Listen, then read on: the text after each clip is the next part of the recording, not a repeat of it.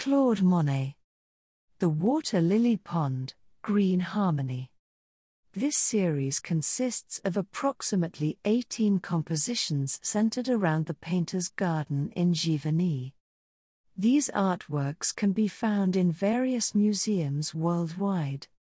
Specifically, this particular composition was created in 1899 and is currently housed in the Orsay Museum, located in Paris. This masterpiece showcases Monet's deep admiration for nature and his remarkable talent for capturing the interplay of light and color in outdoor settings. At the center of the composition, we can observe a Japanese wooden bridge that stretches across the pond. The bridge acts as connecting point between the lush green foliage at the top of the canvas with the tranquil surface of the water below. Monet skillfully captures the reflections of the bridge and surrounding vegetation on the water's surface, creating a sense of depth and tranquility. The pond itself is abundantly adorned with water lilies, which dominate the composition.